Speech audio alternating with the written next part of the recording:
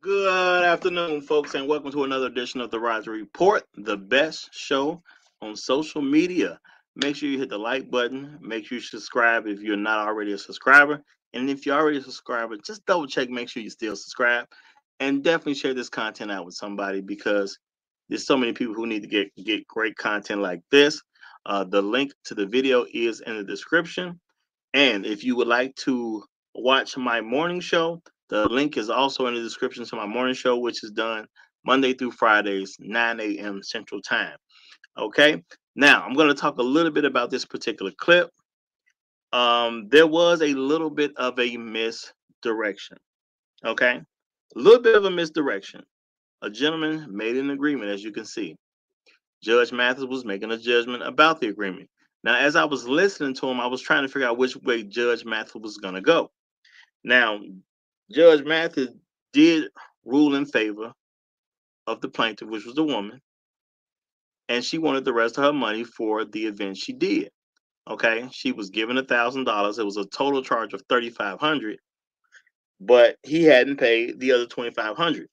Now, she went to this particular event. She did perform. Now, she obviously did not perform for a long period of time, and I really can't say I blame her. The man did make some assumptions about her based on, he said what he saw on Instagram. She was putting it out there. She was, using Instagram to show a sexual nature, or she was promoting the sexual side of herself as a performer. And based on her promoting her sexual side as far as being a performer, he thought that she would be great for the show. But see, the thing is, it was a swingers party. Now, I've said before, and I'm gonna continue to say it until guys kind of get it. See, a lot of black men have been socialized to be afraid of black women. Now, did the man do something that was also terrible? Well, not by man standards. Now, of course, me having Christian beliefs, I'm not gonna tell anybody to go to a swingers party because that's just not my cup of tea. Okay, um, that's not where I'm gonna direct people to go at this particular point in time. Um, but people do have a right to do certain things. Now, is going to a swingers party legal? Yes, it is legal. You know, it's not moral to some people, but it's definitely a legal thing. Now, did the man pay her the deposit of $1,000 for her to come out? Yes, he did. Now, he didn't give her the rest of the money. Now, honestly, she should have got her money up front. Okay, she received her $1,000. She came to the event. She said she tried to work with the guy. He did not say. He did not say that he's unwilling to pay her. He said, let me get it taken care of after the event. Now, neither one of them said that that didn't happen. Okay, I have to accept that as she presented it, that's kind of how it was. All right. Now, if that was the case, and she agreed to go on stage and start performing. Now, if she did one or one and a half songs, as he said, well, she really didn't protest too much. Her attitude was, "I did enough." Okay. Now, I kind of understand where she's coming from. Now, why do I understand where she's coming from? And shout out to Marco Ross. Thanks for the super chat, my brother. Thank you for the super chat with the super sticker. Thank you very much, my brother. I see where she's coming from because she did make an agreement. Now, her people took care of the agreement. He said he talked to her staff, her people. She came out, but she should have been told up front that this performance was going to be for a swingers party or a gathering of swingers. She should have been told that up front. Now, why did the man not tell her that up front? Well, he obviously got, he was doing the smooth talking, or people say pimp talk or jive talk, however you say it. The man is out there. He's a smooth talker. Obviously, he presented himself pretty well.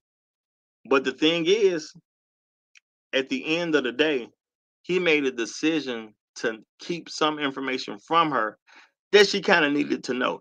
It's reasonable to to perform at a swingers party while knowing that that's what the party is going to be. That's a reasonable thing. It's unreasonable to expect somebody to perform at a swingers party without prior knowledge that they're going to a swingers party to perform, and you're going to have a bunch of people naked at this particular location. That's not reasonable. It is reasonable to have an expectation that people are going to have their clothes on. Even if it's a party, it's reasonable to have an expectation that people are going to have their clothes on. So was he wrong or was he right? I think he was actually wrong for not being direct with her. And a lot of black men, see, because we've been socialized to be afraid of black women. See, this is a way of a man who, for whatever his reason is, he chose not to be totally upfront, not totally honest, not totally direct. Now, see, this is not a male female relationship situation. This is a whole different type of situation. This is a man hiring a woman to do a performance. But he was afraid of how she would respond if he disclosed the information about it being a swingers party. Now, she did what she did, but she obviously left early. Neither one of them really seemed to be combating that, but she did sue him for the rest of the money. Now, this man just lost the case, and now he has to pay her the rest of the money. Now, he should have just gave her the rest of the money anyway. Now, why do I say he should have gave her the money anyway? Because I promote men must be a ruthless, nice guy. If you want someone to perform at your swingers party, tell them it's a swingers party and let them just agree to do it. And if they don't agree to do it, you find somebody else. Do not give a woman misdirection. Okay, that is something that we as men should not have to do. We shouldn't be so worried about women's reactions that we misdirect them. We should be upfront with them. We shouldn't tell them honestly. And if a woman makes an agreement and the agreement doesn't work out for her, you don't have to feel no type of way about it. You cannot allow women to shame you into any feeling that you should not have. Once you made an agreement to something, regardless of what it is, you've agreed to it. If you make an agreement with me, I want you to stick up to your end of the bargain. I'm gonna stick up to my end of the bargain. If for some reason I cannot stick up to my end of the bargain, I will tell you why I cannot stick up to my end of the bargain, and I will offer something to say, well, if I can't do this, is it okay if I can do something else? And if I can't get it done, I will simply just not charge. And that's the way you have to be.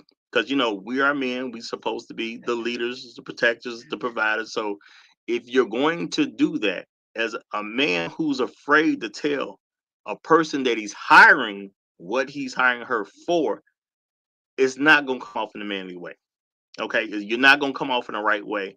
And why would you have an expectation that if you take somebody to court and you're hiring, now you paying the cost to be the boss because you're the one that's paying. Why would you be afraid to tell somebody what you're paying them to do? That's where the problem came in. He was afraid to say what he was paying her to do. He wasn't exact, so therefore it was a misdirection. Now you can't depend on everything to fall, the dominoes to fall exactly how you want if you misdirect somebody else. Things can go haywire. And in this particular case, it kind of went haywire for him. Now, the fact that it went haywire for him was totally his own fault. He was in control. He was the one talking to the representative. He was the one that was able to explain what was doing. He was in charge of getting the event together. He was in charge of making the flyers. He had ample opportunity to make it clear what he was hiring her for. He failed to do so. Now, this is a space where we talk about accountability all the time. Okay, and I'm not gonna dog the man. He just simply made a mistake. And this mistake cost him money. So let his mistake cost him money, but let everybody else learn from the mistake so it don't cost us money or anything else. If you're going to engage in anything with a woman, even if it's business, be direct. Put them in a position where they can't say they don't understand. See, some guys will say, well, maybe she did understand, or maybe this is plausible deniability. If you are 100% direct, women cannot use plausible deniability to say they didn't understand exactly what was going on. This is good to do for relationships. This is good to do for business. Do not allow people to interpret things unnecessarily, because sometimes people interpretations will go in a negative way and will have a negative effect on you. And if you're going to spend money, you want to spend your money where you can enjoy the money that you spent. Now he was supposed to spend his money and make good money off the fact that he's having this swingers party. Not something I would attend, but that's what he wanted to do. So he's supposed to do this without a headache. Now he obviously had more of a headache because now he had to go through legal proceedings, and he's still gonna pay the money. So what did he gain by giving her misdirection? The only thing he gained was extra court costs,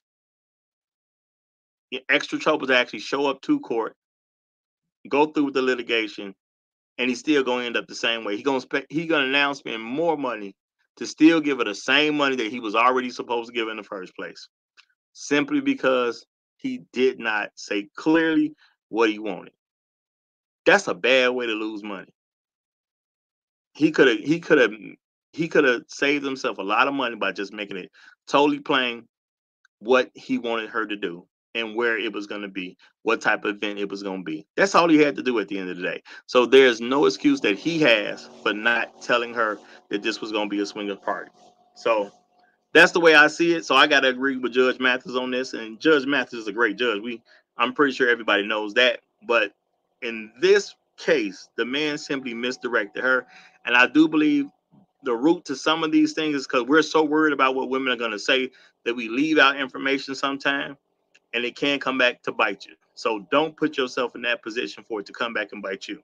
So I'm gonna leave it right there, y'all. Now, anybody who wants to, if you want to check out my morning show, the link is in the description. Make sure you subscribe to that channel as well. I will see y'all in the morning. Long live the habitual line steppers. I'm Roger. I'm right, and I'm out.